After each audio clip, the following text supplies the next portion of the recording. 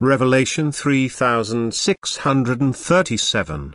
From the 26th of December 1945.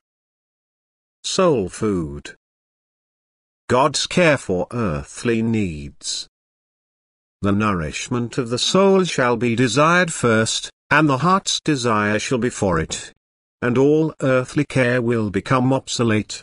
This is my condition which I set in order to be able to care for you, in order to provide you with everything you need for the preservation of earthly life. I will gladly take care of you, yet you also have to fulfill my will. You have to make the salvation of your souls your first concern, for the sake of which I gave you earthly life.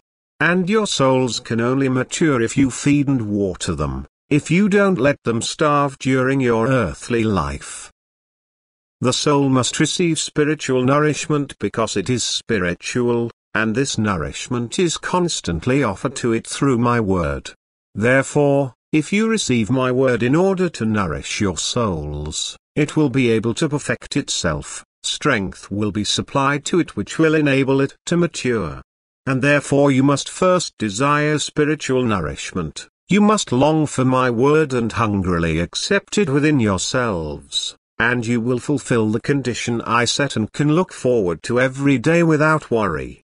I cover all your needs with a readiness to help which is also clearly recognizable to you.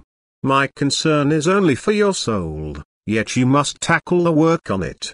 I cannot shape your soul into perfection, but your free will must accomplish this.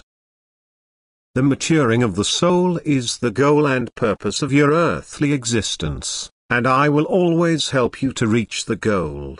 And thus, if you sincerely strive to become perfect, you can only devote all care to your spiritual well-being, and I will relieve you of earthly worries. I will give you everything you need.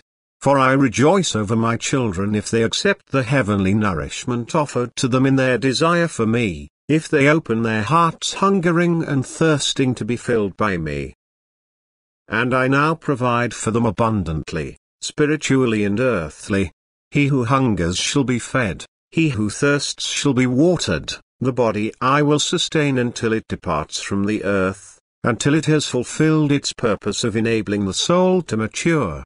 Therefore, do not fear and worry, but leave all earthly worries to me, your Father of eternity, who will not let you live in want if only you desire my word, which is always offered to you if you hunger and thirst for it. Amen.